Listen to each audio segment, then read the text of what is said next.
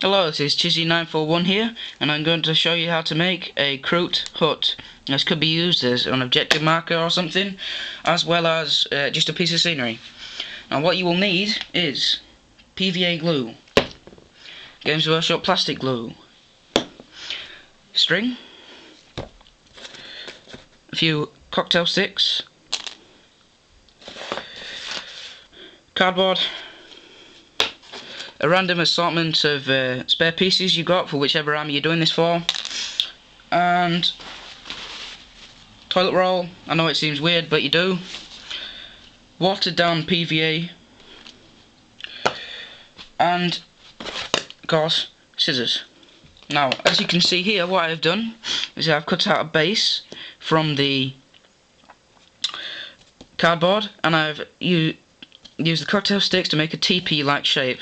Now the reason I didn't show you this is because I have no idea how to edit my stuff, so it'll take forever. Anyway, what you do now is you separate the two sides of the toilet roll, or if it's thin just use that, and you dip it inside the watered down PVA. It doesn't matter too much with rips at this stage because it gives it a sort of rustic look, and you're going to do more than one layer anyway. Now all you do is you just go round the entire thing. You can always drip a bit more on if you don't think it's wet enough, but make sure obviously you're going to do more than one layer of this, but make sure that you do cover as much as you can with as little of this, with the smallest amount.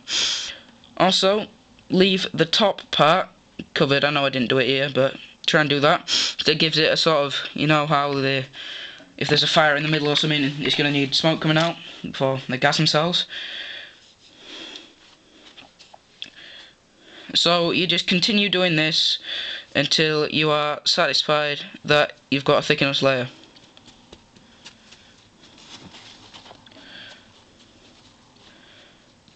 I'm sorry this tutorial video is going to be a bit boring, but I just wanted to make sure that you get everything in. And like I've said before, sod knows how to edit a camera video. But anyway, so you just keep doing this until you're satisfied with the layers of stuff they have.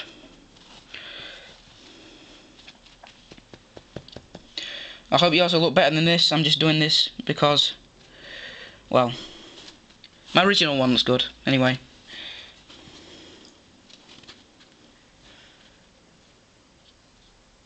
Anyway, so all you do is you just keep going around that. Because I'm kind of rushing here, it doesn't really matter if it gets wet, because unlike me, you are going to leave it to dry.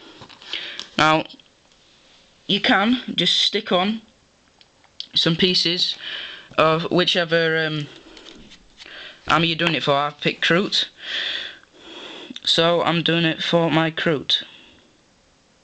Come on, glue, get out.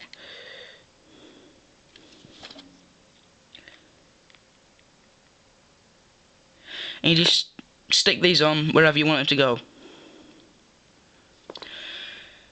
Eventually, after you're satisfied with the amount of detail and the amount of stuff that's on, leave it to dry, and I'd say at least overnight, because painting on a wet surface is never good, especially if it's the wet thing that you're painting.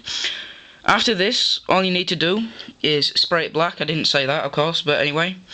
And then after the black is dried, you will just use your paints to paint the toilet paper.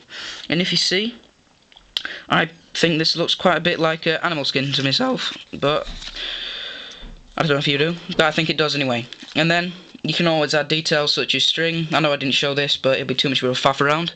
And then you can always put sand on the bottom as well.